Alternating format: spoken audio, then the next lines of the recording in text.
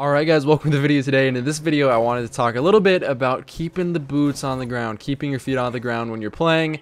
Obviously physically your actual feet are going to be on the ground. I'm talking about in-game, making sure that you're not flying all over the place. You know, as you're seeing on screen right here, maybe off a spawn you want to just put your boots and just bury them 5 foot deep in the ground. And what I do on Cauldron and on Firebase is there's two hot spots where people like to float up and jump up to challenge. On Firebase it's top T, and you normally think, right, that if I spawn Dome on Firebase, I would run up to Dome and try to snipe that. Generally, if you're spawning Dome, you want to run towards bottom triple. That's basically where the two bottom level doors intersect. I'll probably show a screenshot if I can find one. But when I'm spawning on the opposite side of Dome on a Firebase, what I do is I run all the way to the right. I'll try to put a video clip on here if I can find one. Obviously, private matches, this would be a lot easier to do. But I just run all the way to the right, and if you crouch there and you get a hard scope on top T, or in this instance in either one of the spawns, it doesn't matter what side you're on, if you can get a crouch going in the back of the map and you feel confident enough to the point where you're not going to miss your first sniper shot, if you can get that first pick on that first bullet, you can either lead to the 3-piece like you saw in the beginning, or just having one kill is very, very huge. It goes further than just having one person down and being able to collapse on the other two people.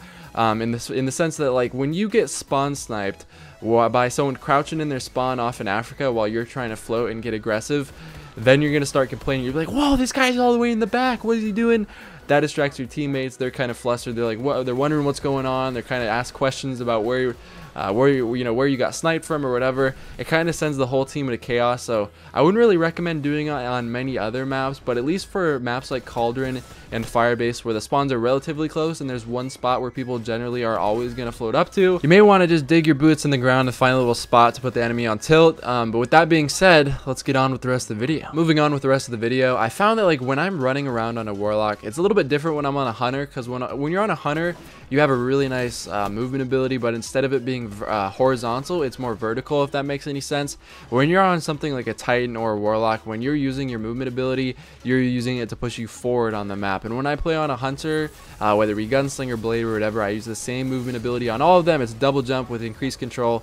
You're moving straight up, so if someone comes around a doorway, you can just jump straight up. Generally the accuracy is really, really good, especially with last word when you're close range and up in the air with Hunter. But with Warlock, I found that off spawn, I'm always trying to float towards my teammates, and when I get going really fast, I'll suddenly be surprised by someone around the corner, and I'll try to get like 2 last word shots off on them, and maybe I'll get like 4 shots off, and the shots will be really wiggly and stuff, and I'll miss like 5 of them. Yeah, that doesn't really make any sense. 5 out of 4 shots. But I'll miss the majority of my shots, and I'll get like a desperate little melee at the end. That's like the most common situation I can really think of, is where I float at someone who's a shotgunner and I miss like 4 last word shots in a row, and then I get like 1 desperate melee off at the end. But it doesn't matter because they're full health and I can't kill with 1 melee, and that cycle goes on and on and on and on. And when you're constantly in midair and you constantly have a nerf to your accuracy, obviously you don't have 100% accuracy in midair, especially with something like last word, you're going to notice that your shot becomes really, really wiggly and unstable. Last word is a weapon where, especially if you're on the ground, it's really easy to manage, but you don't really want to sway side to side. The recoil is pretty much straight up, and what I found myself doing is, before I used to switch between shotgunning and sniping like a lot when it came to competitive games, and I would have to rotate my sensitivity between 3, 4, 5, 6 and all that, and I felt really awkward when I was using last word, because when I would use Thorn and pretty much any other archetype of hand cannon, the recoil kind of goes to the side a little bit. So I developed this kind of twitchy little shot where every single time I would shoot, I would twitch my thumbstick to the left or to the right. And when I switched to last word, I found that my shot was absolutely horrible with it, because the bullets, when you're trying to manage it, you just want to have kind of a slight tilt on your joystick instead of it waving side to side. And additionally, from like switching between sensitivities and all that, when you're flying up in the air all the time, and it's always frantic, because when you're in midair, you don't really have as much confidence as you would be when you're on the ground. So if you get surprised by someone, your shots are most likely not going to hit them. It's a really awkward situation to be in, and if you kind of get in the habit of always being in midair and always having to spam shots from a position where you're not really comfortable with, most likely you're going to panic. And even when you're on the ground, like obviously if you're being double teamed and in a competitive match, you're going to kind of panic a little bit and your shot's going to be wiggly. Maybe you can get a trade with one, but when you're in midair and there's multiple people on you, it just doesn't really happen. I don't know, that's just kind of my experience. Same thing goes with snipers. Just a quick little side note. You don't really want to hard scope like general little areas.